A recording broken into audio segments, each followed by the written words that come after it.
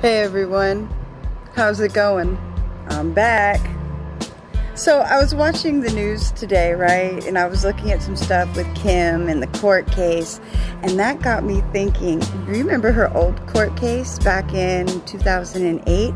She actually had a court case back then because she had a situation with Brandy, or as Tokyo Tony would say, her baggage handler. She was her baggage handler. In other words, she was her stylist, right? So back then, Brandy had given Kim permission to use the credit card, the company credit card, to do some work and some purchases for her.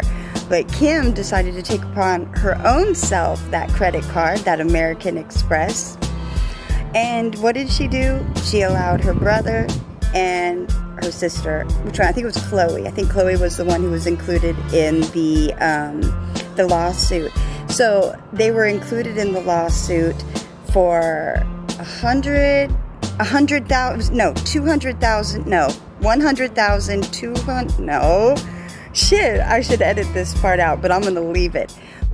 The lawsuit was for $100,636, plus they wanted 10% addition to that for, you know, the fuck shit.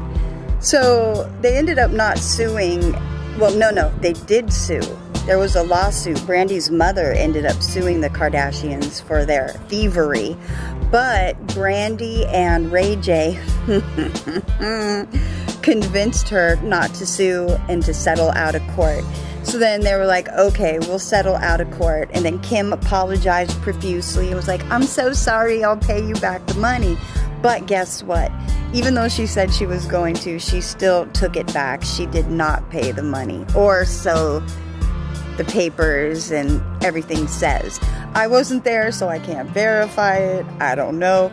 But I just thought I'd put that reminder out there for people who are looking at the Kardashians and are like, oh, those poor things, look at them on court, and oh, everybody just comes for them because they're popular, famous people.